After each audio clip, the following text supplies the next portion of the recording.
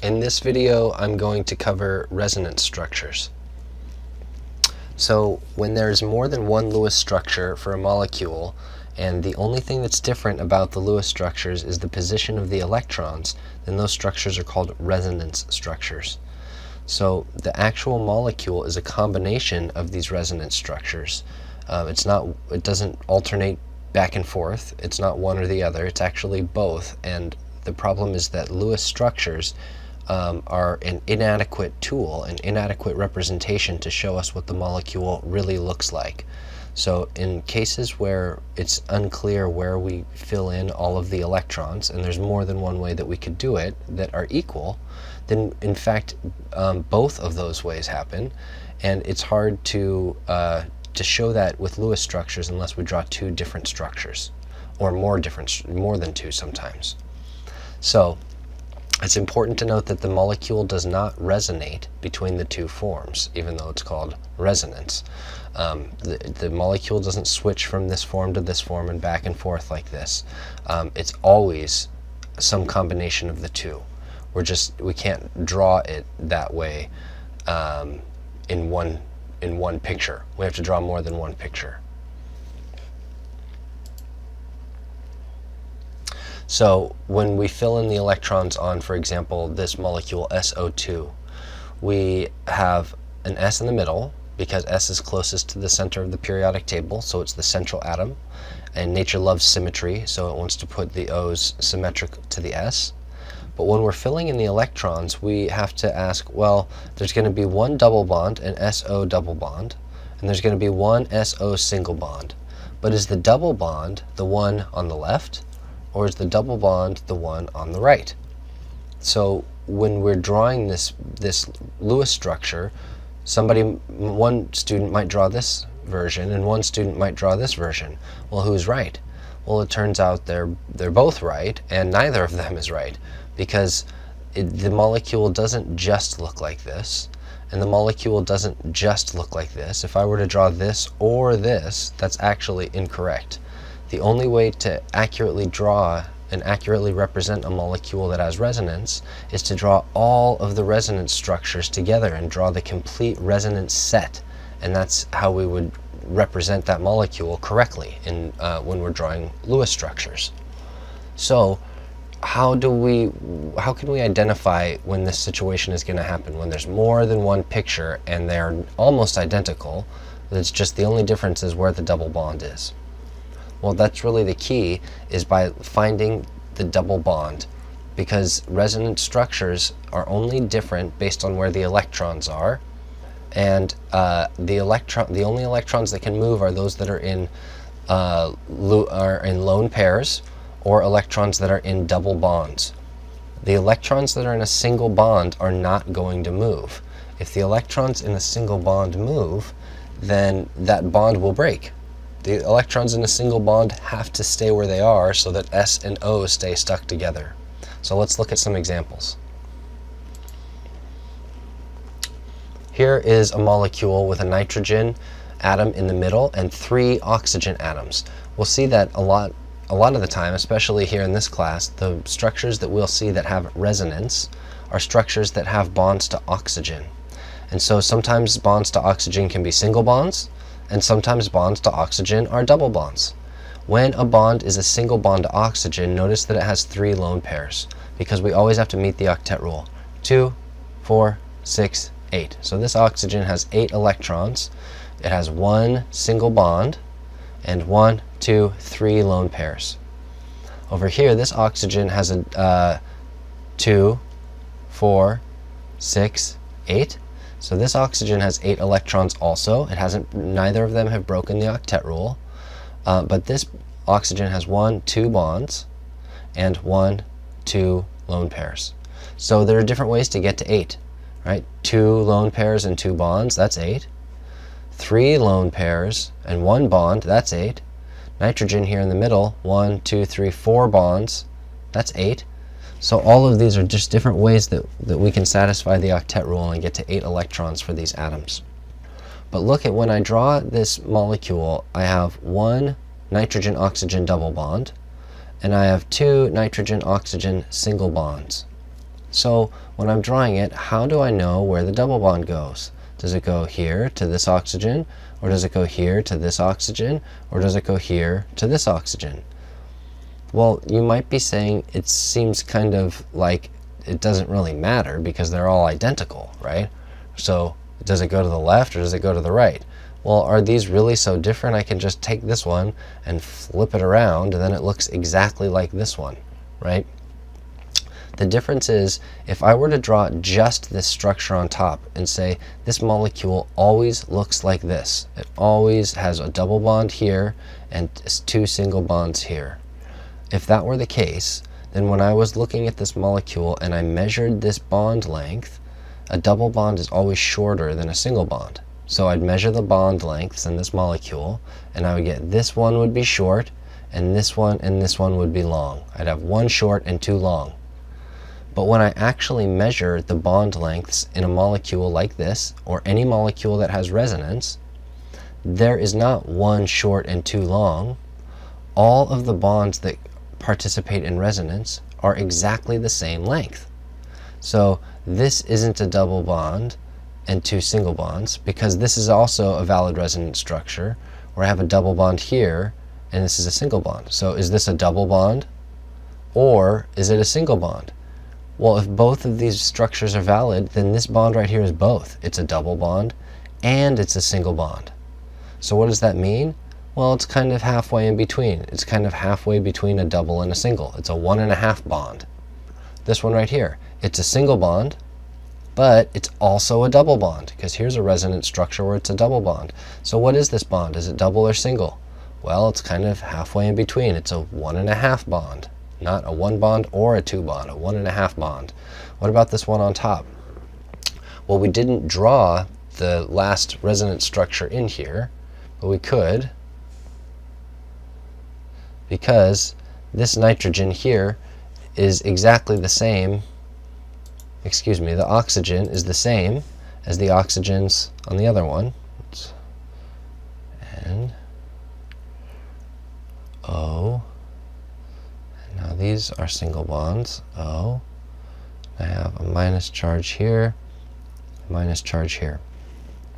So this is also a valid resonance structure where I have a double bond to oxygen. We can fill in all of the lone pairs here. 2 lone pairs on this one. 1, 2, 3 lone pairs here just so we can complete these octets. And this is a valid resonance structure too. I have 1, 2, 3 oxygens. This oxygen could be double, this oxygen could be double, or this oxygen could be double. So that means I have 3 resonance structures. I have to draw all 3 versions of this molecule, one where this one's a double, one where this bond is a double, and one where this bond is a double. Only then have I drawn the complete set of resonance structures, and then I have represented this molecule correctly.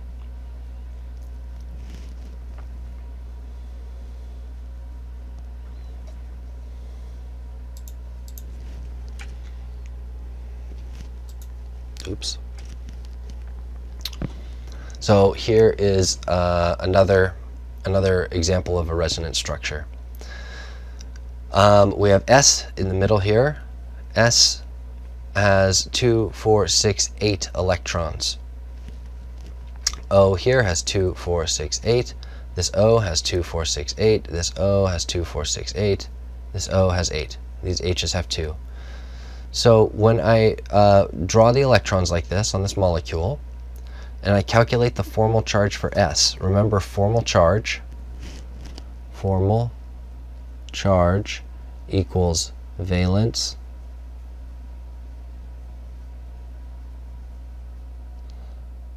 electrons minus balls plus sticks.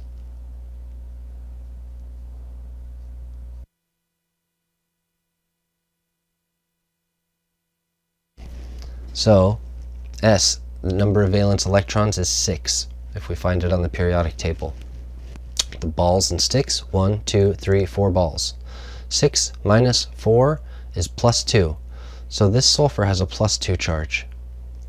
If we calculate the formal charge for oxygen, it has 6 valence electrons, just like sulfur. They're in the same column. And it has 1, 2, 3, 4, 5, 6 balls and 1 stick. So 6 minus 7 equals -1. So this O has a -1 charge. This O is the same. It has a -1 charge. So here are some charges that I've drawn on, some formal charges on this molecule. So when we have a situation like this is a valid structure for this molecule, but it's also true that if I have electrons up here in a lone pair, and this atom has a negative charge, what a negative charge means is that this atom has extra electrons. Electrons are negative, so if this atom is negative, it has extra electrons. This atom is positive. That means this atom has too few electrons. We say it's electron deficient.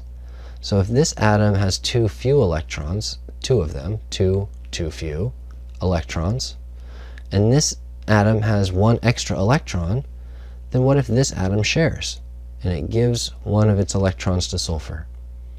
And same thing down here. This atom has 1 extra electron, -1, one extra minus charge. This sulfur is missing 2 electrons, so what if it shares 1 from this oxygen, and the sulfur shares 1 from this oxygen? Then it would look like this. This lone pair would turn into a double bond, like this, and instead of those 2 electrons being stuck on oxygen, now those 2 electrons are down here in a bond. So they look down here, and this one, these 2 electrons, instead of being in a lone pair stuck on this oxygen, giving it a negative charge, now these 2 electrons can move and become a double bond between S and O, just like it is down here. And what this does is it removes all of the formal charges from this compound. Now if I calculate the formal charge of S, how many valence electrons does it start with? 6. How many balls and sticks does it have? 1, 2, 3, 4, 5, 6. So 6 minus 6. That means this sulfur, it does not have a formal charge, 0. It has just as many electrons as it wants. This oxygen has 6 valence electrons. All oxygens do. They bring 6 valence electrons to the molecule, and it has 1, 2, 3, 4, 5, 6 balls and sticks. 6 minus 6, 0. 6 minus 6, 0. So this is a valid resonance structure for this molecule because the octet rule is met. All atoms have an octet.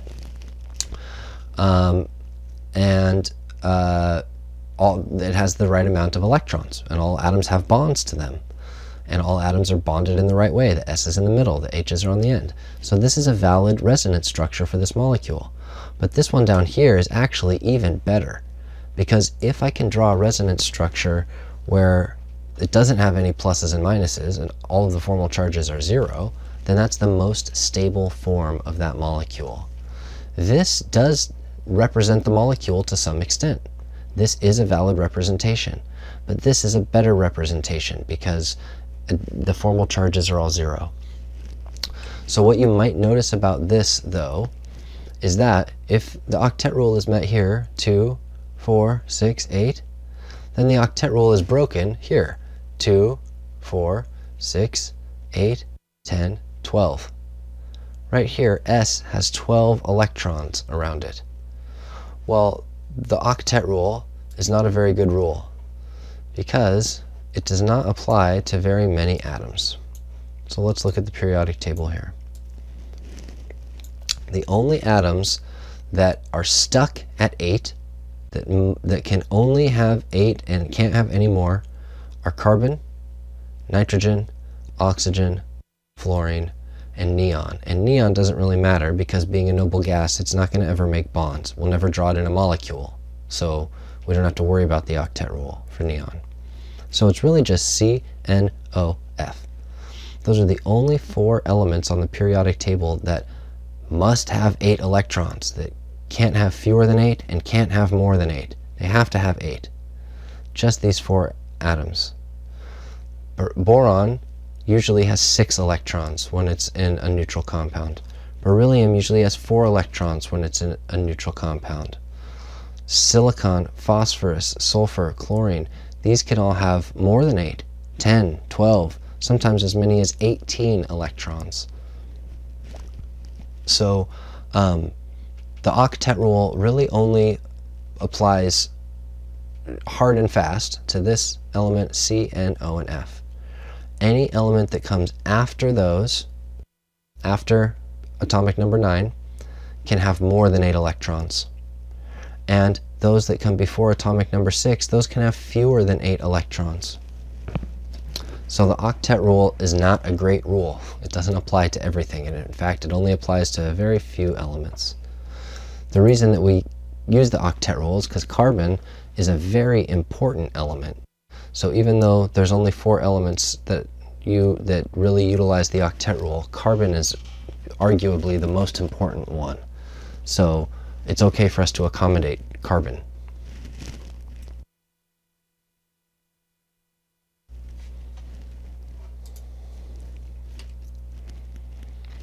So again, better structures have fewer formal charges.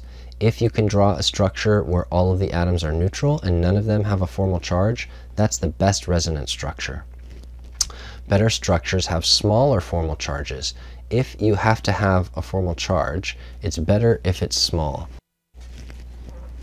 Okay, let's look at this example down here.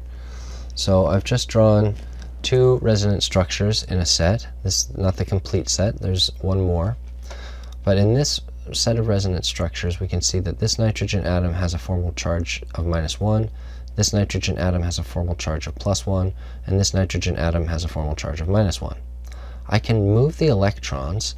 In fact, the way that I move them is these electrons come over here and turn into a triple bond. And then these electrons over here from the double bond move over here to become a lone pair. So you can see these electrons became a triple bond. So now I have a triple bond and only one lone pair. And right here, these electrons in the double bond became a lone pair. So now it's a single bond. And instead of having 2 lone pairs on this end, now I have 1, 2, 3 lone pairs on this end. So the double bond became a lone pair. So what that does is you can see effectively the electrons are moving from over here. They're moving this way. That's what the arrows are telling us. So electrons are negative. As the arrows are moving this way, the electrons are moving this way. I'm moving negative charge onto this atom. So now this nitrogen atom has a -2 charge instead of a -1 charge. So which of these resonance structures is better? We would say this one is major, and this one is minor.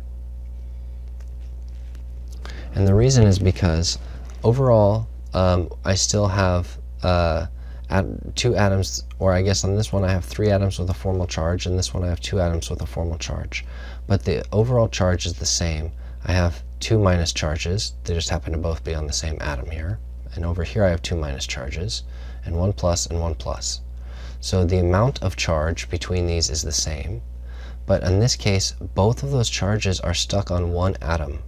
Whenever I have a negative or a plus, a negative charge or a plus charge on an atom, it is less stable than an atom that's neutral. So having a charge destabilizes an atom. It's better to be neutral than it is to be charged. Having a -2 or a +2 charge is even worse. -1 and +1 is bad enough. -2 and +2, that makes an atom really unstable. -3 and +3, that makes it incredibly unstable. So neutral atoms are the most stable. And then +1 and +2 is less stable, and -1 and +1. And by the time I start to get charges that are 2 or greater, they're very unstable. So we would say that's a very minor resonance contributor. And this is a major contributor. This resonance contributor is more stable than this. Now, during the course of this discussion, it's easy to slip back into the idea that this molecule is changing. It goes from here to here, to here, to here. And this is what resonance means. Resonance means that sometimes it looks like this, and sometimes it looks like this. That's not true. That is not what resonance means. Resonance means it looks like this, and it looks like this all the time. It always looks like both. But I can't draw an adequate picture that shows that. So this isn't really a -2 charge. And it isn't really a -1 charge. It's some blend of both of these. The real situation is somewhere in the middle of both of these, but I can't adequately draw it with this representation. So Lewis structures really are just a failing of this system. It's drawing resonance structures is a silly way to try to represent an atom or a molecule, because the molecule doesn't look this way and this way and this way and have 4 different pictures. The molecule only has one picture. When you look at it, it looks one way.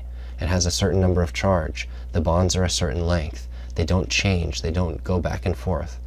So this is just really a bad representation of a molecule. That's really what a resonance structure is. It's an inadequate way to represent molecules. A better way to represent this molecule would be to draw the framework of the atoms. And then when we're trying to say where are the electrons, since they're not strictly in a double bond or a triple bond, we kind of do something like this, where we draw dotted lines here. Instead of a full bond, we kind of draw a dotted line. And we can kind of draw this and say this whole structure has a negative charge. And these are kind of single and kind of double and kind of single and kind of double, and the electrons are kind of spread around. So this is called a resonance hybrid. A resonance hybrid is where we take all of the resonance structures and cram them all together to try to make one picture, because of course the molecule really only looks one way when you look at it. So this is an attempt with Lewis structures to try to cram all those resonance structures together to make one picture. But even this isn't really great. Even a resonance hybrid is not really a great representation of a molecule that has resonance, that it's ambiguous where the electrons go. So we'll look at some other ways to represent where electrons go in the next chapter that are a little bit better than Lewis structures.